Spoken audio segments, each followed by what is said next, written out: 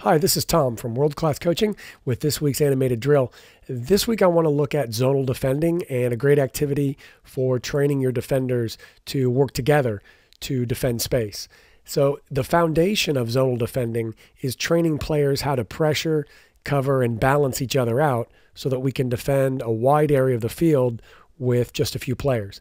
Now, if I'm playing a back four, then I'm going to do this exercise with only 3 players, so that we can focus on the movements of these 3 players. And then obviously we've always got the balancing defender, but I want to leave one gate open to force these players to shift and move to defend the full space. If I was playing 3 in the back, then I would only do this with 2 defenders and 2 attackers, again defending a large area, but we've got an even number of attackers to the number of defenders we have.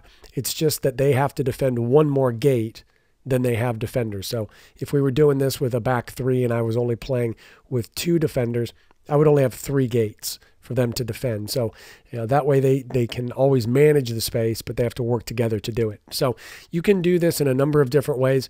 You can have, 3 that you want to work with, just stay back in these roles. You could have another bank of 3 here.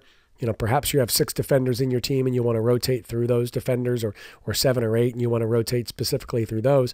Obviously, you could just rotate everybody through this as well by having the team that attacks then go on to defend next, and you can make it competitive so that the team that allows the fewest goals by the other team, a goal being anytime the ball is passed or dribbled through one of these 4 zones.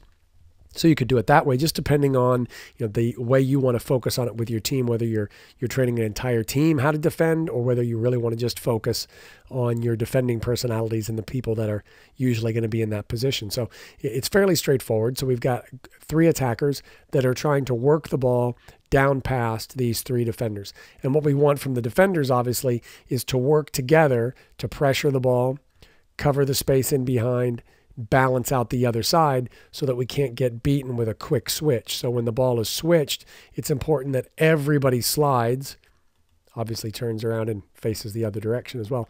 So as we get it switched to this side, we'll get the central player comes in to pressure the ball. If it goes all the way across, obviously they would turn that way. If it stays in the center, then we want to pressure the ball while denying that space through the middle with these players covering in behind. If the ball gets switched to the other side here, now we've got the pressuring player coming from this direction. We've got this player flipping around to face the ball.